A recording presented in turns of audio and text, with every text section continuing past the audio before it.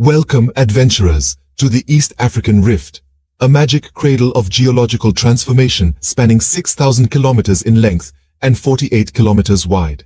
Here, a giant fracture in Earth's crust stretches for thousands of kilometers, a testament to the immense subterranean forces at play. Discovered in the year 1896, this rift has been steadily pulling the African continent apart, creating a slowly widening valley. Since its emergence in 2005, it's been expanding, with geologists predicting its continued growth. Imagine this.